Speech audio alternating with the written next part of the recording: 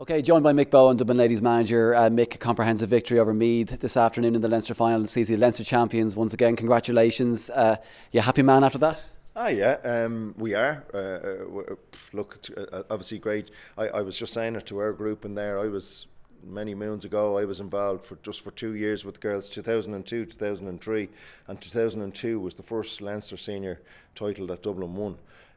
So the days will come where this won't be the norm. There'll be a group will come, hopefully not during my time, but there'll be a group that will come that won't experience these days. So it's to try and just enjoy our successes, because it's easy to say, it's just another whatever Leinster championship or whatever, but an awful lot of work goes into these days, and realistically, even when Meath, the year they won the All-Ireland, we were Leinster champions, but like at the end of the day, we would have looked back on that year not as a success. So we know there's bigger things to come.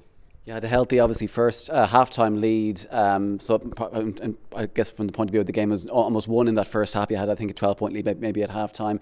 How do you feel the game went overall from the point of view of your performance? Obviously, a comprehensive victory, but overall the performance, how do you feel it went? Yeah, we're probably disappointed. In that we created quite a number of chances and we didn't finish them, and that's disappointing, and we're setting our stall out on that. But that's our own stuff, and we'll go after that.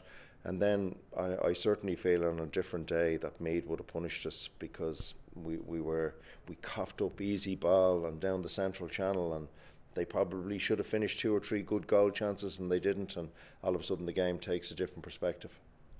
From your season overall, how do you assess it? Because obviously you had a bit of a slow start in the league. You kind of built nicely during the league, then obviously into the Leinster Championship, and I guess culminating into today so far in the season. How do you feel the season's gone to plan so far? Yeah, well, look, I mean, we did try and compete to get to the final of the National League, and there was a time when I started off, the top 4 got into it, and that does make a big difference from the point of view that if you do have a slow start or you do lose your first National League game, and I would have said this, funny enough, to the association, I actually think it's a better system that you've top 4 involved in the National League, because the National League is absolutely key to building your panel. Like, when it comes to this time of year, there's very few games you're actually giving people a run unless they've shown something prior to this.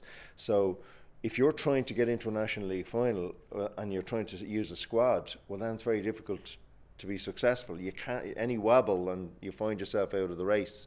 So that nearly forces you into playing your top team all the time, but that's not development. So we essentially take that approach that, like, what do we want at the end of the day? Do we want to try and create a squad for later down the line? And that's the way we've probably gone after it. I think it's about 3 weeks or a month now until the start of the All-Ireland series, so I'm sure plenty of celebrations today after today's win, but you'll be pretty much turning the focus and turn the page straight away, I'm sure, on the Leinster Championship and on the first half of the year, and focusing on the All-Ireland Championship over the next few weeks. Yeah, that's it, fully. Like, we give them a couple of days off, and you have to enjoy it today.